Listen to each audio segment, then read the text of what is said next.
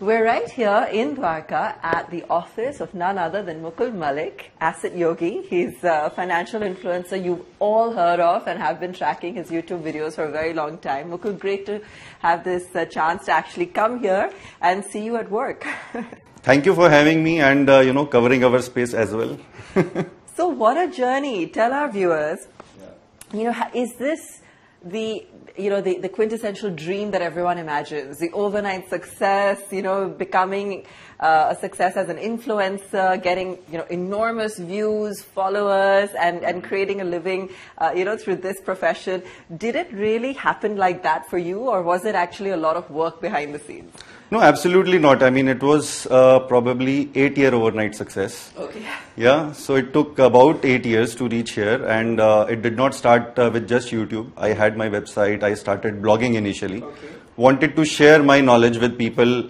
I had a couple of legal cases going on. Okay. Right, so I was investing in stocks, real estate, everywhere, but primarily in real estate initially. Okay. Right, so I had these legal cases going on, so I thought, people should not be getting into my situation. Right.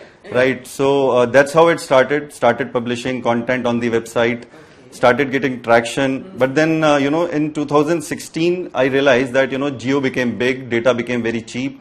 So I thought, why not try videos? Right. So that's when I kind of experimented with videos initially. And when I saw that, a lot of tech YouTubers were coming up, so I thought, maybe people would be interested in finance videos also. Probably this is the right time. Yeah. So I started publishing. I never knew that, people will watch it. Right. But started getting traction initially.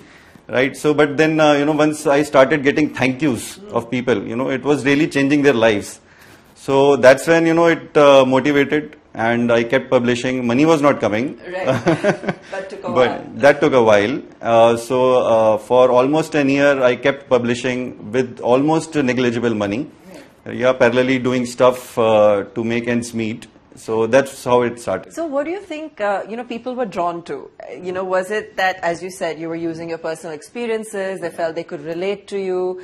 Was there any question around credibility or how you got your information as the videos possibly became more and more complex or detailed?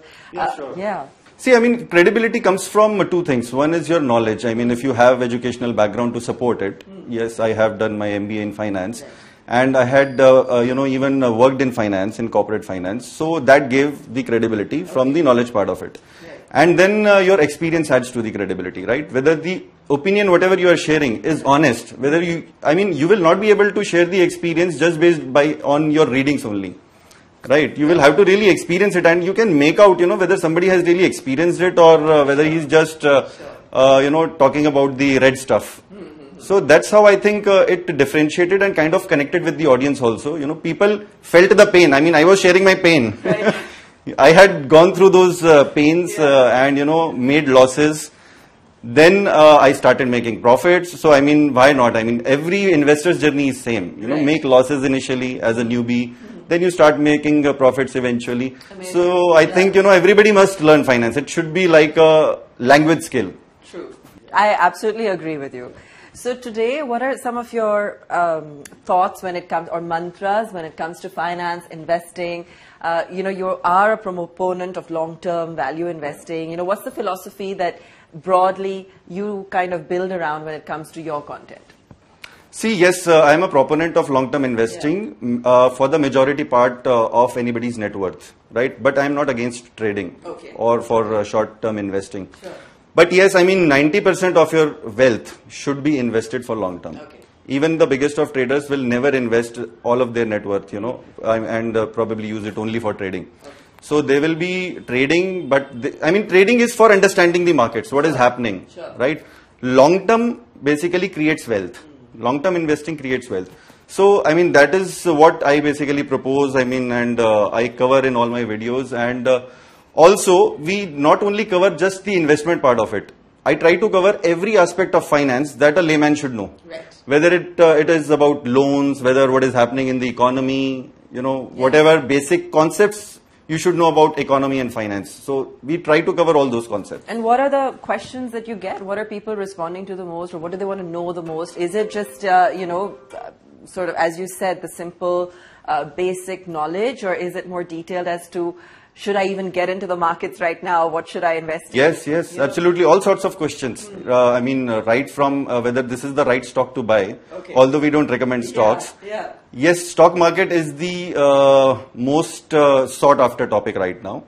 Right, and maybe markets are rising, and that is when the interest is also high. Always, So, but sometimes I worry also that so many investors are coming up, and but I feel that everybody must get the education first, right, before investing too much money.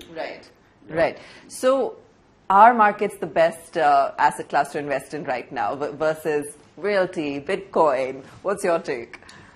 See, that's a very good question, first of all. Yes, I think most of the people would say that, equities are best. But I am kind of a person who says that flexible investing is the best. You must be flexible, right? So if you feel that this is not the right time, if you're not comfortable with the markets right now or the market situation right now, and if you feel that reality is the best option right now, you can probably invest there also. There is absolutely no problem. Right? So you must basically every year see that where is the best place for my money to go every year. The portfolio must be churned every year. How interesting. Okay, and what is a realistic multiplication of wealth, let's say over 3 years? See, every year if you can multiply your wealth by 15%, right, you are in good shape, I think. 15% is a very good reasonable return that you can expect from the markets overall. And overall portfolio, if your overall portfolio is growing at say 11-12%, then also you are in good shape. Which means including your real estate, everybody will purchase at least a house, right? And maybe some other real estate investment, maybe a rental property or whatever. And then you are investing in stocks, then you are investing in gold, mutual funds. If your overall portfolio is giving you 11-12%, then you are in good shape. Okay. What about your own business? How does it work, or what is it driven by? Is it largely vis-a-vis brand endorsements, ads? Are you looking at new sources of revenue? I know we were discussing a few things before we started recording, but anything that you are okay to share in terms of... Yeah, sure. The business has evolved, right? So when it started, it was zero money from YouTube or from whatever we are doing full time right now. So I was doing consulting parallelly, consulting startups. Then we started getting YouTube ads. So that became, primary source for some time. Then we started getting sponsorships.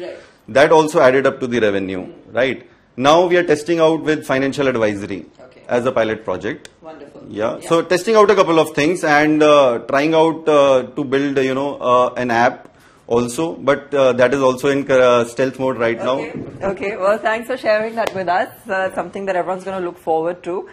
Any tips for some of our viewers who are probably looking to become influencers themselves, or looking to perhaps understand better how to manage the online world? Any kind of hints or tips you want to leave them with? See, I think if you are comfortable with any domain, I think you should be talking about that. Not just copy. If somebody has succeeded in something and you just try to copy, probably you will not succeed. Do it only when you are comfortable and you really like sharing that about it. So that is very, very important, and honest opinions, right? So not just just because somebody has said that, you should also say it. Right. Okay. And how many videos do you shoot in a week or in a day, or what? We are doing about 5 to 6 videos in a month right now, but would like to increase that once we have other stuff going on. But once the app is ready, then we will be probably doing it more. All right, so lots to watch out for. Mukul, thanks for joining us, and I can see with the entire team here that they're definitely prepping for a lot more content in time to come. Thanks so much for joining us.